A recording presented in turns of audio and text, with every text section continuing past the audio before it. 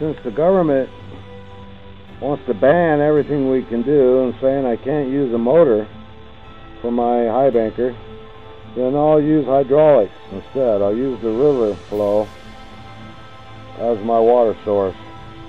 And so this is how it's going to work. Gravity feed in the stream bed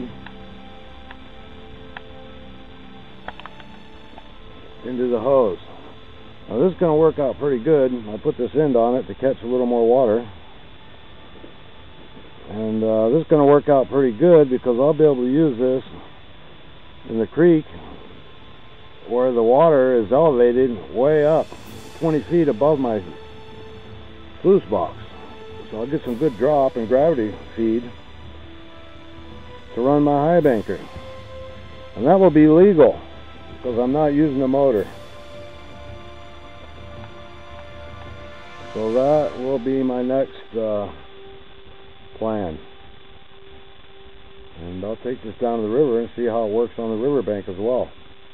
Right in the current, I'll set that up in the rapids and see how well it feeds the sluice. And we should be good to go.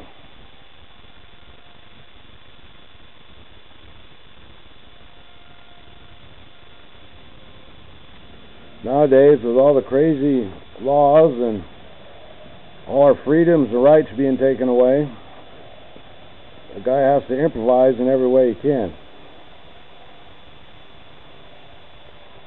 And this is just one way of doing it.